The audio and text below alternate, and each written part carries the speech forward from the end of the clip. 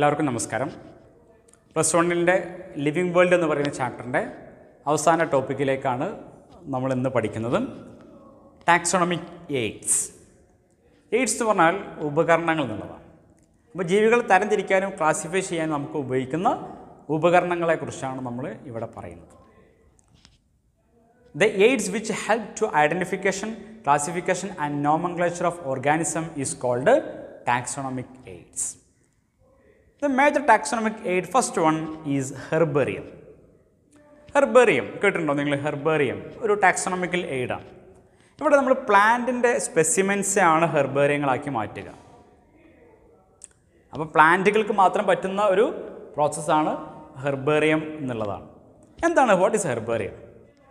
It is a store of collected plant specimens that are dried, pressed and preserved on herbarium sheet. പ്ലാന്റിൻ്റെ സ്പെസിമെൻസിനെ, specimen എന്ന് പറഞ്ഞാൽ ഒരു പാർട്ടാണ്.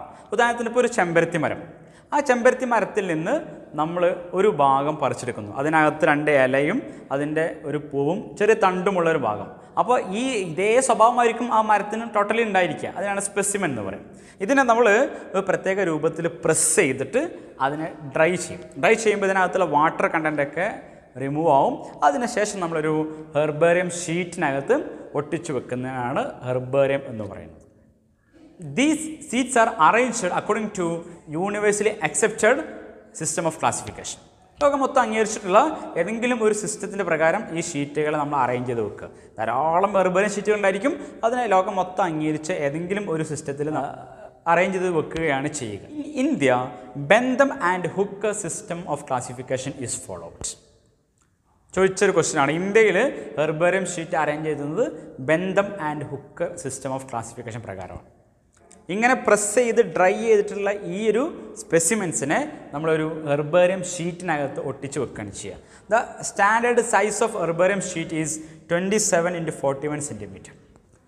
അപ്പോൾ ഇതിനുള്ള ഗുണം, ഇങ്ങനെ ഒട്ടിച്ച് വെച്ചാൽ ഗുണം എന്താണ്? ഈ ഹെർബേറിയം പിന്നീട് നമുക്ക് പഠിക്കുന്ന ആളുകൾക്ക്, പിന്നീട് ഈ പ്ലാന്റിനെ കുറിച്ച് പഠിക്കുന്ന ആളുകൾക്ക് ഇത് എടുത്ത് നോക്കിയ കാര്യം മനസ്സിലാവും. So it form the repository or store house of future use. ഇനി നമ്മളൊരു ഹെർബേറിയം തയ്യാറാക്കുമ്പോൾ നമ്മൾ ശ്രദ്ധിക്കുന്ന കാര്യം, ഇത് അമർത്തി വെക്കുമ്പോൾ ഇതിന് പ്രത്യേക പ്രഷർ ഉണ്ടായിരിക്കും. അല്ലെങ്കിൽ നമുക്ക് നോർമലി ഏതെങ്കിലും പേപ്പറുകൾക്കുള്ളിലോ പുസ്തകത്തിനുള്ളിലോ ഒക്കെ വെച്ചിട്ട് നമുക്ക് ഇതിനെ ഡ്രൈ ആക്കാവുന്നതാണ്. ഇടയ്ക്കിടയ്ക്ക് നോക്കണം, ഇതിന് ഫംഗസ് ബാധ വരുന്നുണ്ടോ എന്നൊക്കെ നമ്മൾ നോക്കുക. പേപ്പർ വേണമെങ്കിൽ മാറ്റി വെക്കുകയൊക്കെ നമുക്ക് ചെയ്യാം. ഇനി ഹെർബേറിയം നമ്മൾ ഇതുപോലെ ഒരു ഷീറ്റിൽ ഒട്ടിച്ച് കഴിഞ്ഞാൽ ഈ ഹെർബേറിയത്തിനകത്ത്, ഈ ഷീറ്റിനകത്ത് പ്രത്യേക ലാബലിംഗ് ഉണ്ടായിരിക്കും. Herbarium sheet also carry label. എന്തൊക്കെയാണ് ലാബലിനകത്ത് ഉണ്ടാവുക? ഒന്ന്, date and place of collection. എവിടെ നിന്നാണ് ഈ സ്പെസിമെൻ കളക്ട് ചെയ്തത് എന്നാണ് ഡേറ്റും നമ്മൾ ഇതിനകത്ത് എഴുതിയിരിക്കണം. അതുപോലെ it also contain English, local and botanical name. 3 പേരുകളായിരിക്കും. അതിൻ്റെ ഇംഗ്ലീഷ് പേരുണ്ടായിരിക്കും, ലോക്കൽ നെയിം വേണം, ബൊട്ടാണിക്കൽ നെയിം വേണം. ഫോർ എക്സാമ്പിൾ, നമ്മളൊരു മാവിൻ്റെ സ്പെസിമെൻ എടുത്തിട്ടുള്ളതെങ്കിൽ അതിൻ്റെ ലോക്കൽ നെയിം മാവ്, അതിൻ്റെ ഇംഗ്ലീഷ് നെയിം മാംഗോ ട്രീ, അതിൻ്റെ ബയോളജിക്കൽ നെയിം മാഞ്ചിഫറ ഇൻഡിക്ക. ഇത്രയും കാര്യങ്ങൾ ഉണ്ടായിരിക്കും. മൂന്നാമതായിട്ട് ഉണ്ടാവേണ്ടത് അതിൻ്റെ ഫാമിലി ആയിരിക്കും ഉണ്ടാവേണ്ടത്, ഫാമിലി. നാലാമതായിട്ട് കളക്ടേഴ്സ് നെയിം. ആരാണോ അത് കളക്ട് ചെയ്തത് അയാളുടെ പേര് കൂടി ഇതിനകത്ത് ഉണ്ടായിരിക്കണം. അപ്പോൾ ഇതാണ് ഹെർബേറിയം ഷീറ്റിൻ്റെ ഒരു പ്രത്യേകത. നിങ്ങൾക്കും ഉണ്ടാക്കി നോക്കാം. നിങ്ങൾ എന്ത് ചെയ്യുക, ക്ലാസ് കഴിഞ്ഞ ശേഷം നിങ്ങളൊരു 4-5 സ്പെസിമെൻ നിങ്ങളൊന്ന് ഉണ്ടാക്കി നോക്കുക. വെക്കുമ്പോൾ ശ്രദ്ധിക്കേണ്ട കാര്യം ഇത്രേ ഉള്ളൂ, അതിൻ്റെ ഇലയും പൂവൊന്നും മടങ്ങാതെ കൃത്യമായിട്ട് വെച്ച് നന്നായിട്ട് പ്രസ് ചെയ്ത് വെച്ച് കഴിഞ്ഞാൽ നമുക്ക് പിന്നീട് എത്ര വർഷങ്ങൾ വരെ ഇത് കേടുകൂടാതെ നമുക്ക് ഉപയോഗിക്കാൻ പറ്റും. അതാണ് ഹെർബേറിയത്തിൻ്റെ ഉപയോഗം. Largest herbarium in the world is herbarium of royal botanical garden at Q, England. ഇംഗ്ലണ്ടിലെ ക്യൂ എന്ന് പറയുന്ന സ്ഥലത്തുള്ള herbarium of royal botanical garden ആണ് ലോകത്തെ ഏറ്റവും വലിയ herbarium. This herbarium is established in 1853. ഇനി ലാർജസ്റ്റ് ഹെർബേറിയം ഇൻ ഇന്ത്യ. ഇന്ത്യയിലെ ഏറ്റവും വലിയ ഹെർബേറിയം എവിടെയാണ്? Central national herbarium in Indian botanical garden at സിപ്പൂർ, Kolkata. കൊൽക്കത്തയിലെ സിപ്പൂരിലെ ഇന്ത്യൻ ബൊട്ടാണിക്കൽ ഗാർഡൻ്റെ കീഴിലുള്ള സെൻട്രൽ നാഷണൽ ഹെർബേറിയം, അതിന് CNH എന്നാണ് നമ്മൾ പറയുക. അതാണ് ഇന്ത്യയിലെ ഏറ്റവും വലിയ ഹെർബേറിയം. ഇത് സ്ഥാപിച്ചത് 1787-ലാണ്. ഇത്രയും കാര്യങ്ങളാണ് ഹെർബേറിയത്തെക്കുറിച്ച് പഠിക്കാനുള്ളത്.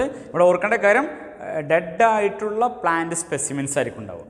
അല്ലേ? നമ്മളൊരു പ്ലാന്റിൻ്റെ ഭാഗം എടുത്ത് അതിനെ പ്രസ് ചെയ്ത് ഡ്രൈ ചെയ്ത് ഇതുപോലെ ഒരു ഷീറ്റിൽ ഒട്ടിച്ച് വെക്കുന്നതിനെയാണ് നമ്മൾ ഹെർബേറിയം എന്ന് പറയുക. ഫ്യൂച്ചർ സ്റ്റഡീസിന് വേണ്ടിയിട്ടൊക്കെ നമുക്ക് ഈ ഹെർബേറിയം പിന്നീട് ഉപയോഗപ്പെടുത്താവുന്നതാണ്. Second taxonomical എയ്ഡാണ് botanical garden. കേട്ടില്ലേ ബൊട്ടാണിക്കൽ ഗാർഡൻ അല്ലേ? ചിലയിടത്തൊക്കെ നമ്മൾ ഊട്ടിയിലൊക്കെ ടൂർ പോകുമ്പോൾ ബൊട്ടാണിക്കൽ ഗാർഡൻ കണ്ടിട്ടുണ്ടായിരിക്കും. ചില ഇപ്പോൾ കാലിക്കറ്റ് യൂണിവേഴ്സിറ്റിയിൽ ബൊട്ടാണിക്കൽ ഗാർഡൻ ഉണ്ട്. അപ്പോൾ എന്താണ് ബൊട്ടാണിക്കൽ ഗാർഡൻ പ്രത്യേകത? എന്താണ്? അവിടെ ലിവിങ് പ്ലാന്റുകളായിരിക്കും. ഹെർബേറിയം സ്പെസിമെൻസ് ആണ്, ഡെഡായിട്ടുള്ള പ്ലാന്റിൻ്റെ എയ്ഡുകളാണ് ഹെർബേറിയം എങ്കിൽ ലിവിങ് പ്ലാന്റുകളാണ് ബൊട്ടാണിക്കൽ ഗാർഡനിൽ ഉണ്ടാവുക. These are the specialised garden having collection of living plants four reference. Okay, പഠനാവശ്യങ്ങൾക്ക് വേണ്ടിയിട്ട് ലിവിങ് പ്ലാന്റിൻ്റെ കളക്ഷൻസിനെയാണ്. നമുക്ക് അവിടെ പോയി കഴിഞ്ഞാൽ ആ പ്ലാന്റിൻ്റെ രീതികളും അതിൻ്റെ സ്ട്രക്ചറും കാര്യങ്ങളൊക്കെ നമുക്ക് പഠിക്കാൻ പറ്റും. ഇനി നിങ്ങൾ ബൊട്ടാണിക്കൽ ഗാർഡനിൽ പോയാൽക്കറിയാം ഒരു പ്ലാന്റിൻ്റെ അവിടെ അതിൻ്റെ ഒരു ബോർഡ് കാണാം അല്ലേ? ഒരു ലാബിൻ്റെ പാട്ടുണ്ടാവും. അതിൻ്റെ ബൊട്ടാണിക്കൽ നെയിമും അതിൻ്റെ ഫാമിലിയും അതിൽ ലാബ് ചെയ്ത് വെച്ചിട്ടുണ്ടായിരിക്കും എന്നുള്ളതാണ്. Each plant is labelled that indicates botanical or scientific name and it's family അല്ലേ? അത് നമുക്ക് കാണാൻ പറ്റും. ഓരോ മരത്തിൻ്റെ പേരും അതുപോലെ അതിൻ്റെ ഫാമിലി രേഖപ്പെടുത്തിയിട്ടുണ്ടാകും. ചില ഹെർബൽ ഗാർഡനുകളിൽ പോയി കഴിഞ്ഞാൽ, മെഡിസിനൽ പ്ലാന്റിൻ്റെ ഗാർഡനിൽ പോയി കഴിഞ്ഞാൽ അതിൻ്റെ മെഡിസിനൽ യൂസും കൂടി അവിടെ എഴുതി വെച്ചതായിട്ട് നമുക്ക് കാണാം. നിങ്ങൾ ശ്രദ്ധിച്ചിട്ടുണ്ടാവും, കണ്ടിട്ടുണ്ടാവും അല്ലേ? അപ്പോൾ ഇതാണ് രണ്ടാമത്തെ ടാക്സോണമിക്കൽ എയ്ഡാണ് ബൊട്ടാണിക്കൽ ഗാർഡൻ. ലോകത്തിലെ ഏറ്റവും വലിയ ബൊട്ടാണിക്കൽ ഗാർഡൻ എവിടെയാണെന്ന് ചോദിച്ചാൽ, നേരത്തെ നമ്മൾ ഏറ്റവും വലിയ ഹെർബേറിയം പറഞ്ഞില്ലേ, ആ ബൊട്ടാണിക്കൽ ഗാർഡനാണ് ലോകത്തെ ഏറ്റവും വലിയ botanical garden. Largest botanical garden in the world is royal botanical garden at Q, England. ഇന്ത്യയിലെ പ്രധാനപ്പെട്ട ബൊട്ടാണിക്കൽ ഗാർഡൻസ് ആണ്. ഒന്ന് Indian botanical garden at Howrah, കൽക്കത്തയിലെ Howrah എന്ന് പറയുന്ന സ്ഥലത്താണ് ഈ ബൊട്ടാണിക്കൽ ഗാർഡനുള്ളത്. മറ്റൊന്നാണ് national botanical research institute, Lucknow. കേരളത്തിലെ പ്രശസ്തമായിട്ടുള്ള botanical ഗാർഡനാണ് JNTBGRI, Jawaharlal Nehru tropical botanical garden and research institute, Thiruvananthapuram ജില്ലയിലെ പാലോട് എന്ന് പറയുന്ന സ്ഥലത്താണ്. അപ്പോൾ ബൊട്ടാണിക്കൽ ഗാർഡൻസും ടാക്സോണമിക്കൽ എയ്ഡുകളാണ് എന്ന് മനസ്സിലാക്കുക. മൂന്നാമത്തെ ടാക്സോണമിക്കൽ എയ്ഡാണ് മ്യൂസിയം. കേട്ടില്ലേ മ്യൂസിയം? ചിലപ്പോൾ നിങ്ങൾ അല്ലേ പോയിട്ടുണ്ടാവും, സ്കൂളിൽ നിന്നൊക്കെ ചിലപ്പോൾ നമ്മൾ പഠനയാത്രയുടെ ഭാഗമായിട്ടൊക്കെ മ്യൂസിയത്തിൽ പോയിട്ടുള്ളവരായിരിക്കും. എന്താ മ്യൂസിയത്തിൻ്റെ പ്രത്യേകത? It is A collection of preserved plants and animal specimen four study and reference. പ്ലാന്റിൻ്റെ സ്പെസിമെൻസുള്ള മ്യൂസിയം ഉണ്ട്. ഇപ്പോൾ നിലമ്പൂർ തേക്ക് മ്യൂസിയം കേട്ടിട്ടുണ്ടാകും. അവിടെ ആ തേക്ക് എന്ന് പറയുന്ന പ്ലാന്റുമായി ബന്ധപ്പെട്ട വസ്തുക്കളാണ് നമുക്ക് കാണാൻ കഴിയുക. ഇപ്പോൾ ആനിമൽ മ്യൂസിയങ്ങളുണ്ടായിരിക്കും. അപ്പോൾ അവിടെ സ്പെസിമെൻസ് ഉണ്ടാകും, അതിൻ്റെ പാർട്ടുകൾ അല്ലേ, അതിൻ്റെ ഭാഗങ്ങളായിരിക്കും ഉണ്ടാവും, ഡെഡായിരിക്കാം എന്നുള്ളതാണ്. ഓക്കെ, അപ്പോൾ പ്ലാന്റ്സിൻ്റെയും ആനിമൽസിൻ്റെയും സ്പെസിമെൻസിൻ്റെ ഒരു ഏരിയയാണ്, ഒരു കളക്ഷനാണ് മ്യൂസിയം എന്ന് പറയുന്നത്. മ്യൂസിയത്തിനകത്ത് നമുക്ക് എന്തൊക്കെ കാണാൻ പറ്റുക? മ്യൂസിയം കണ്ടെയ്ൻ ഒന്ന്, specimens preserved in container or jar in preservative solution. അത് കണ്ടിട്ടുണ്ടായിരിക്കും. നിങ്ങളുടെ സ്കൂളിലൊക്കെ ബയോളജി ലാബിനകത്ത് കണ്ടിട്ടുണ്ടാവും. ചില ജന്തുക്കളൊക്കെ ജീവികളൊക്കെ ഒരു കണ്ടെയ്നറിനകത്ത്, ഒരു ജാറിനകത്ത് ഇട്ട് വെച്ചിട്ടുണ്ടാവും. കണ്ടില്ലേ? ഒരു വെള്ളത്തിനകത്ത് അല്ലേ? അതിന് പ്രിസർവേറ്റീവ് സൊല്യൂഷൻ എന്നാണ് പറയാം. അപ്പോൾ ഇതേപോലെയുള്ള വസ്തുക്കൾ മ്യൂസിയത്തിൽ നമുക്ക് കാണാൻ പറ്റും. രണ്ടാമതായിട്ട് കാണുന്നത് preserved dry specimens of plants and animals. ഈ വെള്ളത്തിലിട്ടതിന് പകരം ഡ്രൈ സ്പെസിമെൻസ് ഉണ്ടായിരിക്കും, ഉണക്കി സൂക്ഷിച്ച ഭാഗങ്ങൾ ചിലപ്പോൾ നമുക്ക് കാണാൻ സാധിക്കും. മൂന്നാമതായിട്ട് ഇൻസെക്റ്റുകൾ. ഈ ഇൻസെക്റ്റുകളെ ഒരു പ്രത്യേക ബോക്സിനകത്താണ് ഇട്ട് വെച്ചിട്ടുണ്ടാവുക. അത് നമ്മൾ ഇൻസെക്റ്റ് ബോക്സുകൾ എന്നാണ് പറയുന്നത്. കണ്ടിട്ടുണ്ടാവും, ചില മ്യൂസിയത്തിൽ പോയാൽ കാണാം. ഈ നിലമ്പൂർ തേക്ക് മ്യൂസിയത്തിൽ പോയാൽക്കറിയാം, അവിടെ ഇൻസെക്റ്റ് ബോക്സുകളുണ്ട്. ഈ തേക്കിനെ അറ്റാക്ക് ചെയ്യുന്ന ഇൻസെക്റ്റുകളെ, പെസ്റ്റുകളൊക്കെ അവിടെ പ്രത്യേക ബോക്സിനകത്ത് ഇട്ട് വെച്ചിട്ട് കാണാൻ സാധിക്കും. Insect R preserved in insect box after collecting, killing and pinning. അതിനെ കളക്ട് ചെയ്ത് അതിനെ കൊന്നിട്ട് അതിനെങ്ങനെ പിൻ ചെയ്ത് വെച്ചതായിട്ട് നമുക്ക് കാണാൻ സാധിക്കും. വേറെ എന്താ മ്യൂസിയത്തിൽ ഉണ്ടാവുക വെച്ചാൽ, larger animals like birds and mammals R stuffed and preserved. Stuff ചെയ്ത് ചിലപ്പോൾ നിങ്ങൾ ചില മ്യൂസിയത്തിൽ പോയാൽ കാണാം, ചില ജീവികൾ ഇങ്ങനെ ഇരിക്കുന്നത് പോലെ തോന്നും നമുക്ക്. ഇപ്പോൾ സിംഹമോ മാനോ ഒക്കെ കണ്ടിട്ടുണ്ടാവും. അത് ഒറിജിനൽ മാനനായിരിക്കും, പക്ഷേ അതിൻ്റെ ഉള്ളിലുള്ള ഓർഗൻസിനെയൊക്കെ ഒഴിവാക്കിയിട്ട് സ്റ്റഫ് ചെയ്ത് വെച്ചു. അതിന് പകരം ചില തുണിയോ കോട്ടണോ പേപ്പറോ ഒക്കെ നിറച്ച് വെച്ചിട്ട് ആ ഒരു ആകൃതിയിൽ നിലനിർത്തിയിട്ടുണ്ടാവും. അതിനാ സ്റ്റഫ് എന്ന് പറയും. ഓക്കെ, അപ്പോൾ വലിയ വിഭാഗം ജീവികളെ ബേർഡ്സിനെ മാമൽസിനൊക്കെ സ്റ്റഫ് ചെയ്തിട്ട് ഈ മ്യൂസിയത്തിനകത്ത് വെച്ചതായിട്ട് നമുക്ക് കാണാൻ സാധിക്കും. അതുപോലെ മ്യൂസിയത്തിനകത്ത് we can see collection of animal skeletons അല്ലേ, ജന്തുക്കളുടെ അസ്ഥികൂടങ്ങളുണ്ടായിരിക്കും, മനുഷ്യൻ്റെയും മറ്റു ജീവികളുടെയൊക്കെ സ്കെലിറ്റൻസ് നമുക്ക് മ്യൂസിയത്തിൽ പോയാൽ കാണാം. കണ്ടിട്ടില്ലേ നിങ്ങൾ? ആനയുടെ സ്കെലിറ്റൻസ് ഉണ്ട്. ചില വലിയ വലിയ മ്യൂസിയത്തിൽ പോയി കഴിഞ്ഞാൽ ദിനോസർ പോലുള്ള ജീവികളുടെയൊക്കെ സ്കെലിറ്റൻസ് നമുക്ക് കാണാൻ സാധിക്കും. ഇത്രയും കാര്യങ്ങളാണ് ഈ മ്യൂസിയത്തിനകത്ത് നമുക്ക് കാണാൻ സാധിക്കും. സാധാരണ നമ്മളെ സ്കൂളുകളിൽ കോളേജുകളിലൊക്കെ ഈ ബയോളജി ഡിപ്പാർട്ട്മെൻറ്റിൻ്റെ ഭാഗമായിട്ട് മ്യൂസിയങ്ങളൊക്കെ സെറ്റ് ചെയ്യാറുണ്ട് കേട്ടോ. വലിയ കോളേജുകളിലൊക്കെ അതിൻ്റേതായ ലെവലുള്ള മ്യൂസിയങ്ങൾ ഉണ്ടാവും. പക്ഷേ നമ്മുടെ നാട്ടിൽ വലിയ മ്യൂസിയങ്ങളൊക്കെ ഉണ്ട്. നിങ്ങൾ സമയം കിട്ടുന്നതനുസരിച്ചൊക്കെ അത്തരം സ്ഥലങ്ങളൊക്കെ സന്ദർശിക്കുക. അപ്പോൾ നമുക്ക് ഒരുപാട് ഇത്തരം വസ്തുക്കളെക്കുറിച്ച് പഠിക്കാനും മനസ്സിലാക്കാനും ഒക്കെ നമുക്ക് സാധിക്കും. നാലാമത്തെ ടാക്സോണമിക്കൽ എയ്ഡാണ് സുവോളജിക്കൽ പാർക്കുകൾ.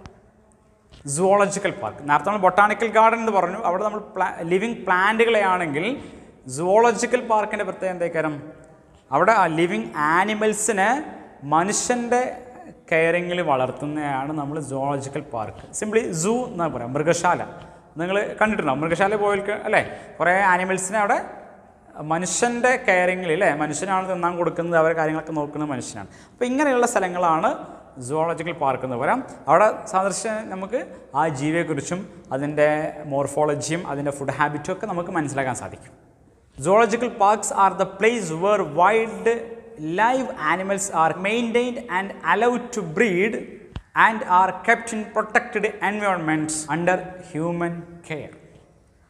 അപ്പോൾ അവിടെ അവർ പ്രൊട്ടക്ട് ചെയ്തിട്ടുണ്ടാകും, അവർക്ക് അവിടെ ബ്രീഡ് ചെയ്യാനുള്ള സൗകര്യം ഉണ്ടായിരിക്കും ഒക്കെ ഉള്ള ജീവികളെ വളർത്തുന്ന ഭാഗമാണ് ഈ സുവോളജിക്കൽ ഗാർഡൻസ് എന്ന് പറയുന്നത്.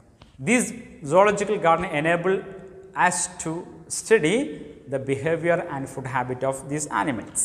രണ്ടാമത്തെ ടാക്സോണമിക്കൽ എയ്ഡാണ് ടാക്സോണമിക് കീസ്, കീകൾ. ടാക്സോണമിക് കീകൾ എന്നാണ് പറയുന്നത്. കീ എന്ന് പറഞ്ഞാൽ സൂചന, ആൻസർ കീ എന്നൊക്കെ പറയില്ല, അതേപോലെ. Keys are the taxonomical aid used to identification of plants and animals based on similarities and dissimilarities. ജീവികളുടെ സാമ്യവും അതുപോലെ വ്യത്യാസവും അനുസരിച്ച് നമ്മൾ ജീവികളെ തരംതിരിക്കുക. ചില സൂചകങ്ങൾ ഉപയോഗിച്ചിട്ടാണ് നമ്മളിവിടെ തരംതിരിക്കുന്നത്. അതിനെയാണ് നമ്മൾ ടാക്സോണമിക്കൽ കീകൾ എന്ന് പറയും. ചിത്രം നോക്കും, അതിനകത്ത് നമുക്ക് ആ ഒരു ജീവിയിലേക്ക് എത്താനുള്ള കീകൾ ലഭ്യമാണ്. അപ്പോൾ ഈ ഒരു കീകൾ, ഈ സൂചന വെച്ചിട്ട് നമ്മൾ ഒരു പർട്ടിക്കുലർ ഓർഗാൻസിലേക്ക് നമ്മൾ എത്തുകയാണ് ചെയ്യുക. അപ്പോൾ ഏതൊരു ചോദ്യത്തിനും ഏതൊരു കീക്കും രണ്ട് ഓപ്ഷൻസ് ആയിരിക്കും ഉണ്ടാവുക. അപ്പോൾ നമ്മളൊരു ചോദ്യം ചോദിക്കുമ്പോൾ ഇപ്പോൾ നമ്മൾ ആണ് അല്ല എന്നുള്ളൊരു ഉത്തരം കിട്ടുന്ന ചോദ്യങ്ങൾ ഉണ്ടാവുമല്ലോ. ഇപ്പോൾ രണ്ട് ഓപ്ഷൻ ഉണ്ടാവുന്നത്, ഒന്നെങ്കിൽ യെസ് ഓർ നോ. അതേപോലെ തന്നെ ഇവിടെ കീക്കും രണ്ട് ഓപ്ഷൻസ് ആയിരിക്കും ഉണ്ടാവുക. The keys are based on contrasting character generally in pair, that's called couplet എന്നാണ് പറയുക. അതിൻ്റെ ആ രണ്ട് ഓപ്ഷൻസ് നമ്മൾ പറയുന്ന പേരാണ് couplet. It represent the choice between two options. രണ്ടിൽ നിന്ന് ഏതെങ്കിലും ഒന്ന് നമ്മൾ സെലക്ട് ചെയ്യും. This result acceptance of on and rejection of others. ഒന്നിനെ നമുക്ക് സ്വീകരിക്കാം, മറ്റൊന്നിനെ റിമൂവ് ചെയ്യും. ഇനി രണ്ടാമത്തെ എന്താ വെച്ചാൽ ഈ സ്വീകരിച്ച വസ്തുവിൽ നിന്നാണ് അടുത്ത ചോദ്യം ഉണ്ടാവുക. അങ്ങനെ പോവുകയാണ് ചെയ്യുക. നിങ്ങൾ ടി വിയിൽ അശ്വമേധം എന്ന് പറയുന്നൊരു പ്രോഗ്രാം ഉണ്ടായിരുന്നു പണ്ട്, GS പ്രദീപ് എന്ന് പറയുന്ന ആൾ അവതരിപ്പിച്ചത്. ഒരു ചോദ്യം ചോദിക്കും, നമ്മൾ എസ് എന്ന് പറഞ്ഞാൽ അയാൾ അതിൽ അടുത്ത ചോദ്യം ചോദിക്കും. അങ്ങനെ നമ്മൾ ഉദ്ദേശിച്ച വ്യക്തിയെ അദ്ദേഹം കണ്ടെത്തുകയാണ്. ഇതേപോലെ തന്നെയാണ് ഇവിടെ കീ എന്ന് പറയുന്നത്. ഒരു കോൺട്രാസ്റ്റിംഗ് ക്യാരക്ടർ ആയിട്ടുള്ള ഓപ്പോസിറ്റ് സ്വഭാവമുള്ള ഒരു സ്റ്റേറ്റ്മെൻറ്റ് ഉണ്ടായിരിക്കും. അതിനെ നമ്മൾ കപ്ലെറ്റ് എന്ന് പറയാം. അതിൽ നിന്ന് ഒന്ന് സെലക്ട് ചെയ്യും. Each statement in this key is called lead. ഈ കീനകത്തുള്ള ഈ സ്റ്റേറ്റ്മെൻറ്റിനെ പറയുന്ന പേരാണ് ലീഡ് എന്നാണ് പറയുന്നത്. അപ്പോൾ ഇതിങ്ങനെ സൂചനകൾ വെച്ചിട്ട് ജീവിയിലേക്ക് എത്തിപ്പെടുന്നതിനെയാണ് നമ്മൾ ടാക്സോണമിക് കീസ് എന്ന് പറയുക. ഇത് ആനിമൽസിനും പ്ലാന്റ്സിനും സെപ്പറേറ്റ് കീകൾ ഇന്ന് ലഭ്യമാണ്. അത് ഉപയോഗിച്ചിട്ട് ജീവികളെ നമ്മൾ തരംതിരിക്കാറുണ്ട്. ഇത്രയും കാര്യങ്ങളാണ് വളരെ പ്രധാനപ്പെട്ട 5 taxonomic എയ്ഡുകൾ: herbarium, botanical garden, museum, zoological park and taxonomic keys. അപ്പോൾ ഇതിനെക്കുറിച്ച് ഓരോന്നിനെക്കുറിച്ചും നിങ്ങൾ വ്യക്തമായിട്ട് മനസ്സിലാക്കുക. എന്താണ് ഹെർബേറിയം, എങ്ങനെയാണ് ഹെർബേറിയം സെറ്റ് ചെയ്യുക, ബൊട്ടാണിക്കൽ ഗാർഡൻ്റെ പ്രത്യേകത എന്തൊക്കെയാണ്, മ്യൂസിയത്തിനകത്തുള്ള ഏതൊക്കെ രൂപത്തിൽ ജീവികളെ നമുക്ക് സ്പെസിമെൻസ് ആയിട്ട് വെക്കാം, ഏതൊക്കെ തരം വസ്തുക്കളാണ് മ്യൂസിയത്തിൽ ഉണ്ടാവുക, അതുപോലെ സുവോളജിക്കൽ പാർക്കിൻ്റെ എന്താണ്, ടാക്സോണമിക് കീകൾ എന്താണ്. അവിടെ 2 വാക്ക് ഓർക്കണേ, കപ്ലെറ്റ് എന്നുള്ളതും ലീഡ് എന്നുള്ളതും. ഇനി ഇതിന് പുറമെ വേറെയും ചില ടാക്സോണമിക് എയ്ഡുകൾ നമ്മൾ ഉപയോഗിക്കാറുണ്ട്. Other taxonomical AIDS. First one Flora. ഒന്നാമത്തതാണ് Flora. It is the actual account of habit and distribution of plants species in A given area. ഒരു പ്രദേശത്തെ പ്ലാന്റിൻ്റെ ഹാബിറ്റിനെ കുറിച്ചും അതിൻ്റെ ഡിസ്ട്രിബ്യൂഷനെ കുറിച്ചും പരാമർശിക്കുന്ന പുസ്തകങ്ങളാണ് ഫ്ലോറ എന്നാണ് പറയുന്നത്. ഫ്ലോറ പ്രത്യേകം ഓർക്കേണ്ട കാര്യമാണ്, പ്ലാന്റുകളെ കുറിച്ചാണ്. ഇത് ആനിമൽസിനെ കുറിച്ച് നമ്മൾ ഫോണ എന്നാണ് പറയുക. ഇവിടെ നമ്മൾ ഫ്ലോറയാണ് പഠിക്കുന്നത്. ഒരു എക്സാമ്പിൾ, ഇപ്പോൾ Flora of British India, Flora of Travancore, ഇതൊക്കെ ആ കാലഘട്ടത്തിൽ പ്ലാന്റ്സുകളെ കുറിച്ച് എഴുതിയ ചില പുസ്തകങ്ങളാണ്. മറ്റൊരു taxonomical എയ്ഡാണ് manuals. Manuals are the record that provide information for identification of name of species found in an area. ഒരു ഏരിയയിലെ സ്പീഷീസുകളെ കുറിച്ച്, അതിൽ പ്ലാന്റ്സും ആനിമൽസും ഉണ്ടായിരിക്കും, അവിടെയുള്ള സ്പീഷീസുകളെ കുറിച്ച് പരാമർശിക്കുന്ന പുസ്തകമാണ് മാനുവൽസ് എന്ന് പറയും. മറ്റൊന്നാണ് മോണോഗ്രാഫ്. മറ്റൊരു taxonomical എയ്ഡാണ് monograph. Are the record that contain information of any one taxon.